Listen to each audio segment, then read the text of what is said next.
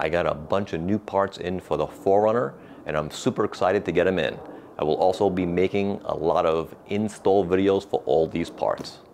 The first install will be a throttle response controller. I'm going to tell you why I chose the roar pedal versus the pedal commander.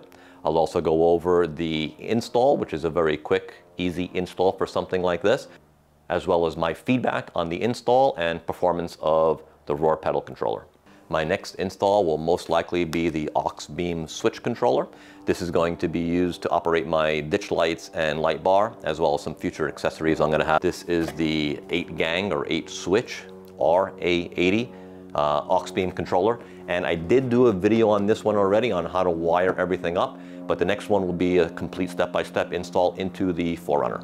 I told myself that I was not going to do a lift on the 4Runner, however, I changed my mind. I had very specific reasons why I was not going to do it, and those reasons have changed. When I do the install video, I'll let you know why, but what I have is the fronts. This is the Bilstein 6112s, and they are ready pre-assembled for the lift that I want. I have the Bilstein springs ready to go with a higher spring rate. I also have the Bilstein 5160s with the remote reservoir that'll be installed in the rear. Stay tuned for the install on the Bilstein suspension lift kit. I will be doing an install video step by step, and I'm going to do it a little bit differently than a lot of the videos that are out there, so stay tuned, you don't want to miss that one. I will also be installing a winch finally.